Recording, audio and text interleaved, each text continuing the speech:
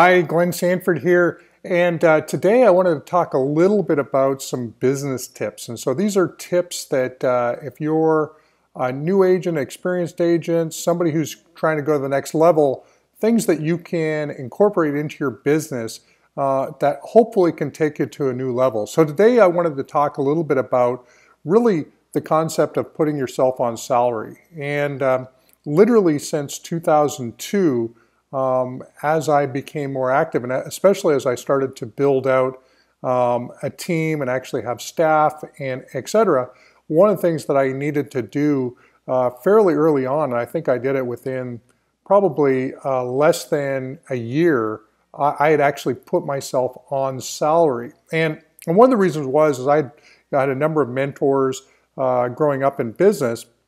And so one of the things that we talked about, a gentleman that Jerry Solberg was actually his name. He's now passed away, but one of the things he talked about was the idea of, when you build out your business plan, make sure that you put yourself on a reasonable salary on your own business plan. And then to the extent that you can, pay yourself the salary. And so even if you can't pay yourself a reasonable salary today, maybe you're just getting started, maybe you're just starting to get your income going, maybe you have some business debt that you're trying to pay off for some reason, but for whatever reason you can't pay yourself a reasonable salary, still figure out what a reasonable salary would be for you and your business. And what this will do is it'll allow you to start to build out your P&L for your business, and you'll actually be able to put yourself on salary. You're the CEO of your own real estate company.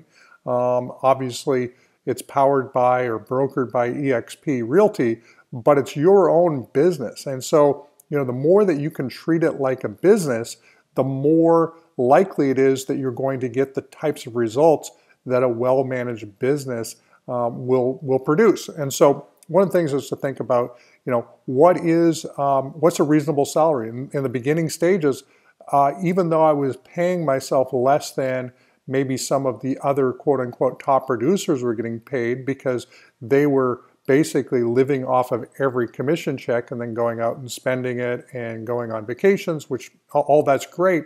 They would go into sort of this feast-famine kind of mode. So they'd feast, and then they'd be famine, and they'd be struggling, and then they'd be worried about bills, and then they go back into feast mode, and then they go back into famine mode, and there'd be this sort of whipsaw that would take place in their business. And I think that's a lot of the reason why a lot of agents do burn out over time is because they're not actually running it like a business. So think about, what is a reasonable salary? And so it might be, compared to the job that you previously had. If you came from another position, maybe you were making 45, 55, 65,000 a year.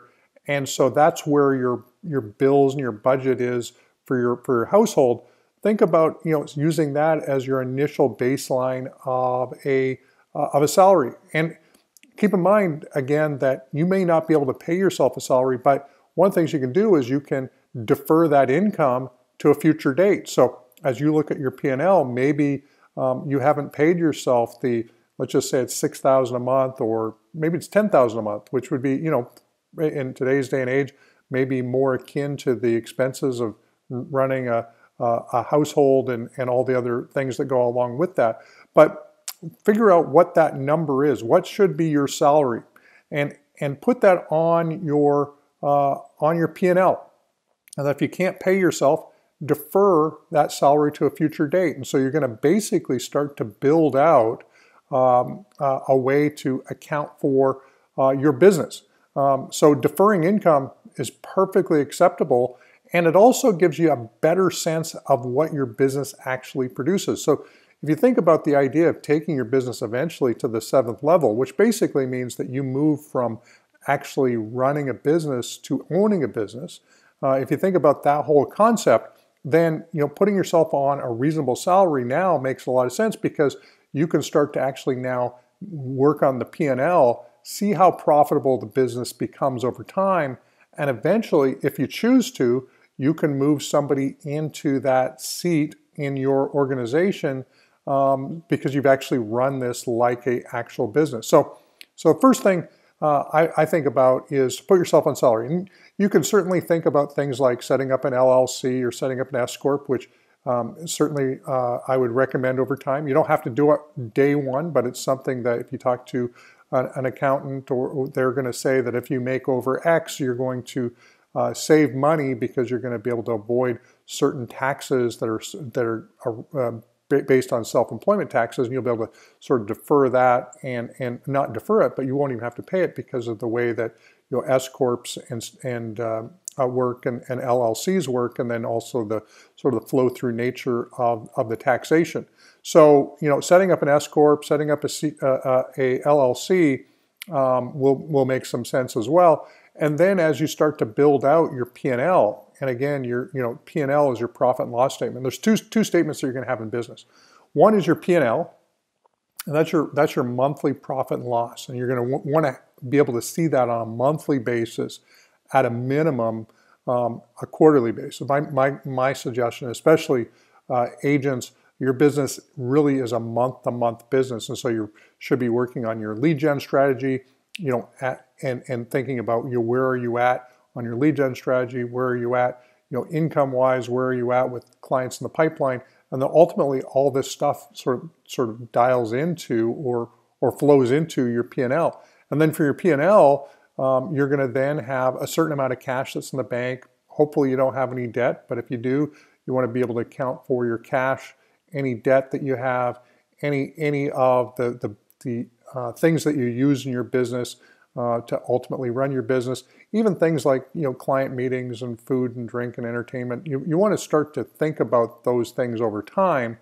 And I'll just from my perspective, one thing is sometimes depending on what you're trying to do, you may want to even defer some of those conversations based on what's the big, hairy, audacious goal that you're going after, because sometimes that's where you should spend your time and energy. But first thing is put yourself on salary, develop a P&L, and then eventually be able to pull a balance sheet.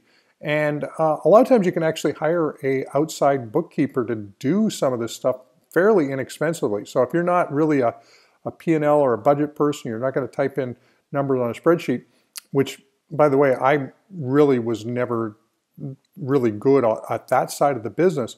But I had a good sense of, the business we were running, the income we were making, and then ultimately what, cash in the bank was key, because we're really a cash-based business if you think about it. And I'd look at, monthly, was my cash going up? Was it going down? Was it going sideways? Was I paying myself a salary, which I was? And then the other thing is that even if you're on salary, you might go, well, then I'm not going to be able to pay myself or do something bigger in the future. There's nothing wrong with taking an owner's draw at some point in the future. In fact, that's one of the benefits of owning, putting it through an LLC or an S Corp, is that you can do an owner's draw, but you're doing it based on actually having the money that you've built up over time, and then taking an owner's draw or doing an owner's distribution from your accounts to you over and above your salary. And so it really does allow you to really run your business like a business. It's one of those forcing functions. Once you put yourself on salary, you'll start to run your business differently, because now, even though you're out doing deals and you're still going to set goals, you're still going to make things happen, you can start to think about, how much am I spending on my lead gen? How much am I spending on staff? How much, or more, a better way to think about it is, how much am I investing in my lead gen?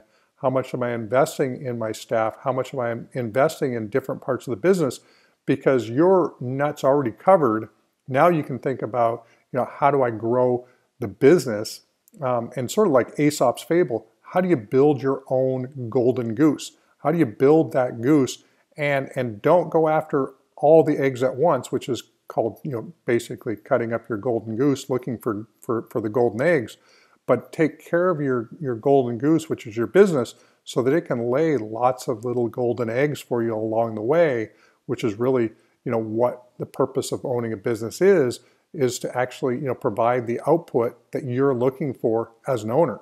So one of the phrases that I remember Don Hobbs gave me years ago when I went to a Hobbs Herder event was the purpose of a business is to serve the needs of the owner.